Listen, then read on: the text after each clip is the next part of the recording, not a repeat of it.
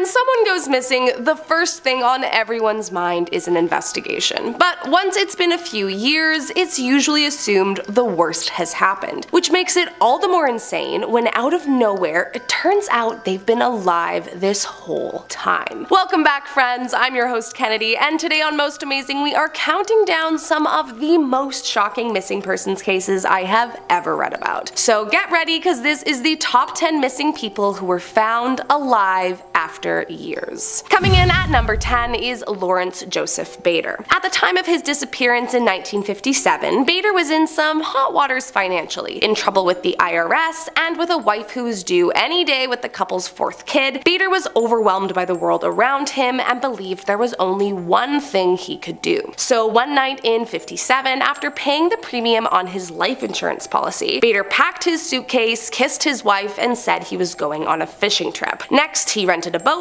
despite being warned there was a dangerous storm heading his way, and sailed off. The next day, the boat was found washed up on the shore, empty, with no sign of Bader or his luggage. After an investigation that proved fruitless, Bader was declared dead, and his family was devastated, but went on to live their life without him for the next 8 years. That was until his niece ran into a strangely familiar man who looked just like her supposed to be dead uncle. The man denied being who she thought he was, but later fingerprints confirmed that the man who went by the name Fritz Johnson was indeed the long-lost Lawrence Bader. But there was a twist. Bader, or Johnson as he now went by, had no recollection of his former life, and appeared to have suffered amnesia. But now found alive, his former wife was required to repay the life insurance and break off her engagement with the new beau since she was Catholic. Some say the amnesia was all an act, but he also had a sizable brain tumor that others believed could have caused the memory loss. Either way, it's a wild story. Coming in at number 9 is Timothy Carney. While on his way to work in September of 2004, Timothy realized he was running a little late and called his employer to let him know. But when he never showed up, his colleagues began to feel worried. Then later, after his car was found abandoned, family and friends of the 25-year-old began to fear that he may have been kidnapped, and began renting billboards pleading for his safe return home. Sadly, no such calls with his whereabouts were ever made, and eventually the case went cold. But 7 years later, the family got the strangest news, that their son's missing persons case had been cleared from the national database as he had finally been found. However, after a brief moment of relief, they were next informed that Timothy was not interested in speaking with them, nor would he permit that his location be revealed. While no one is quite sure exactly what he was doing while hiding out for 7 years, due to the fact that he's declined to go into detail, his parents suspect he got wrapped up with a local church that has on more than one occasion been accused of cult-like behavior. If that's true, he certainly wouldn't be the first victim of a cult that convinced its victims to stay away from their family. However, Timothy has allegedly denied the claims that his disappearance had anything to do with that. So really,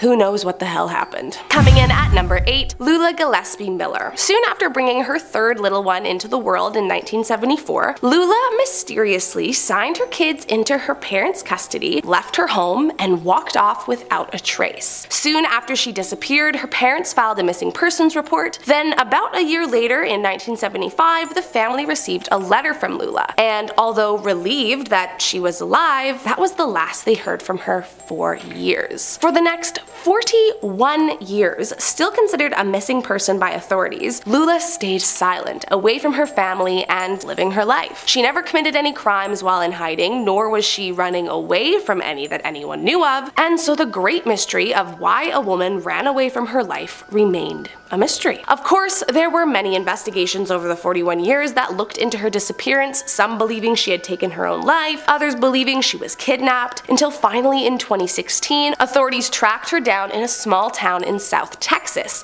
where she had apparently been living since the 90s under an assumed name. Once found, Lula declined to give any explanation about her disappearance from her life in Indiana, but did grant her contact information to be given to her family so that they could reach out if they wanted to. Coming in at number 7 is Denise Bolser. When Denise Bolser's husband came home on January 17, 1985, he was horrified to find a threatening note that read, "We've got your wife," and immediately contacted the authorities so that they could start the investigation. A few days later, police discovered her husband's pickup truck abandoned at the airport with Denise's social security, birth certificate, and credit cards all inside. But things took a turn a few months later when a courier service where she worked as a bookkeeper accused her of embezzling nearly $100,000. And by 1986, police were able to charge her with the crimes in absentia, now putting together the puzzle pieces of this strange case. However, in one last twist, the embezzlement charges against her were dropped, leaving everyone just as confused as they were at the beginning. Fast forward 16 years and a PI named Shirley Casey discovered that runaway Denise was hiding out in Florida under the name Denise James. And when authorities went to confirm the lead, they found out that Denise had started a whole new family that were completely unaware of her sordid past. Denise claims she ran away after her ex-boss threatened her life, drove her husband's truck to the airport, and never looked back. Coming in at number 6 is Michele Whitaker. After being dropped off at a truck stop by a friend in August of 2002, Michele vanished into thin air. At first, it was believed that her friend may have had something to do with her disappearance until one of her co-workers, Heather, disappeared 1 month later. Unaware of the connection with Michele at first, police immediately focused on Heather's boyfriend, Jonathan Vick, who happened to be a suspect from a previous unsolved SA case. But once they realized the connection between Heather, Michele, and Jonathan, they began to feel worried that they had a homicide case on their hands. Police began looking for any sign that Michele still could be alive, but her credit report and social security showed no activity for years, and although they didn't have any proof yet,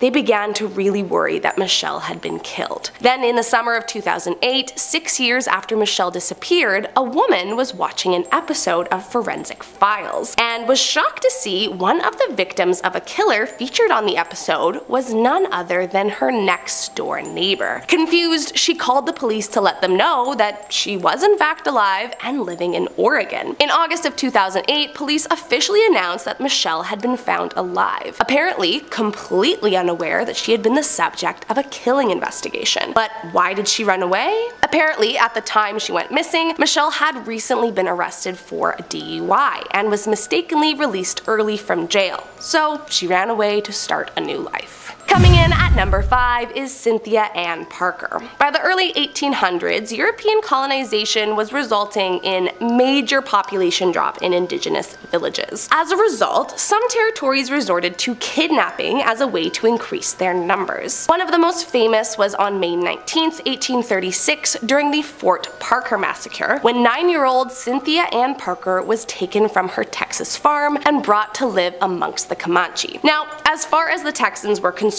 Parker was missing for 20 years, and they continued to search for her at her father's request, but little to their knowledge, Cynthia had actually become completely assimilated among the village. When first brought in, she was adopted by a couple who raised her as their own, and eventually she married the chief, Petacuna, with whom she had 3 children. It is believed that Cynthia would have stayed with the Comanche until her dying days. However, in 1860, the Texas Rangers finally tracked her down, and believing that they were rescuing her, raided the village, killed her husband along with many other civilians, and brought Cynthia and her daughter back to her childhood home. Her reunion with her white family was not the storybook her father expected. She was angry that she was forced to leave behind her 2 sons, and never really assimilated back into white civilization. Banned from ever returning to the Comanche, Cynthia was forced to live the rest of her life under the supervision of her brother and uncle. Then, after her daughter died from pneumonia in 1864, with nothing else to live for, Cynthia slipped into a deep depression, eventually refusing to eat or drink until she died in 1871. Coming in at number 4 is Petra Pazsitka. The year was 1984 when 24-year-old Petra went to the dentist and never returned home. As is often the case with disappearance of young women, police immediately feared and suspected that she had been killed, so a massive search for the college student began. For a while after her mysterious disappearance, Petra's case was featured on a true crime show, and then in 1987, a suspect for her homicide was found. Or so they thought. The man, identified as Gunter K., confessed to police that he killed Petra,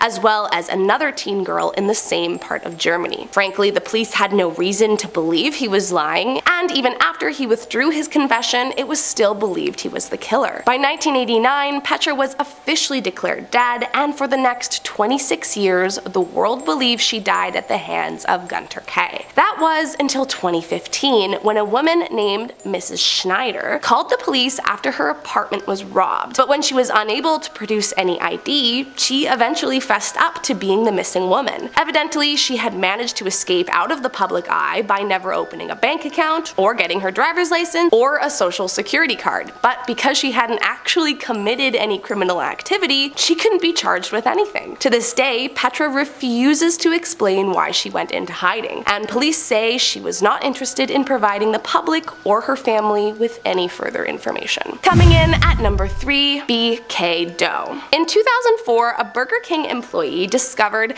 a naked man covered in fire ants sleeping next to one of the dumpsters in the alleyway. Disturbed and worried, the employee immediately called the police, who took the stranger to the hospital. Once admitted, hospital staff tried to get information from him, but he was unable to recall his name, so he was entered into hospital records as Burger King Doe. As the days went by, BK, as he was referred to, began to recall some things. He knew he had 3 brothers, and he knew his birthday was August 29, 1948. But still, his actual identity remained a mystery to him and everyone around him. Years went by, and he eventually named himself Benjamin Kyle and began living a new life. At one point in time, he was actually on the FBI's missing persons page, which was the first time the Bureau had ever put a missing persons report out for someone whose location was known. He even appeared on an episode of Dr. Phil. But no matter what Benjamin did, he began to lose hope that he would ever figure out who he really was. But incredibly, in 2016, a genealogist came to the rescue. As it turns out, Benjamin was actually William Burgess Powell, a man who had been missing since 1976. However, the mystery did not end there. Even though he now had a name, there was still a huge gap. He had already been a missing person for 28 years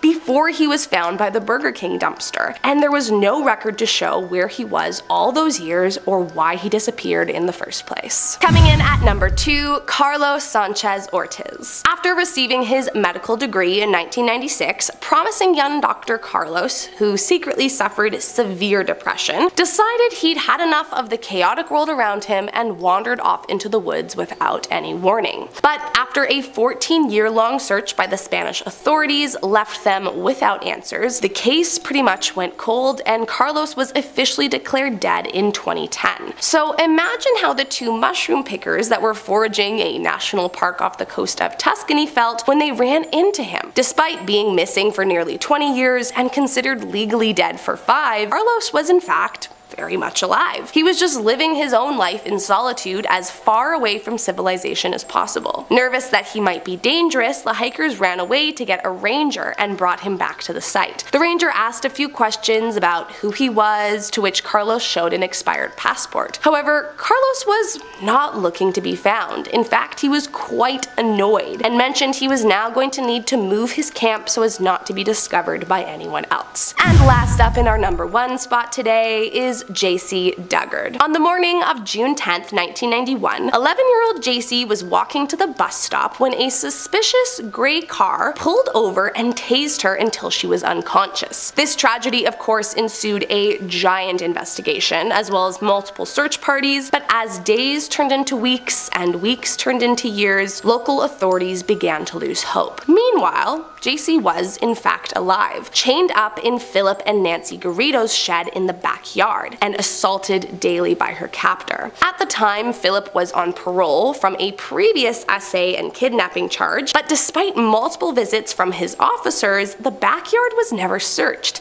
and Jaycee remained hidden from the public. For the next 18 years, she was a prisoner, forced into bearing and raising 2 of Philip's offspring, and eventually gave up all hope of escaping her living nightmare. But one day in 2009, Philip, who I should also mention was a self-proclaimed evangelist, August, brought his and Jaycee's daughters on an excursion to Berkeley, attempting to organize a religious event on the campus. But the event manager felt that something was off with the man, and how the girls were acting around him, so she got campus police to run a background check. It didn't take long before they figured out his history, and with that, his parole officer was immediately contacted. Thankfully, Dugard was rescued from her prison in the backyard, and the disgusting people that kidnapped and tortured her were sentenced to a lifetime in prison. Well, that's all I have for you today, guys. I hope you liked this video. If you did, make sure to hit that subscribe button, and I'll catch you next time.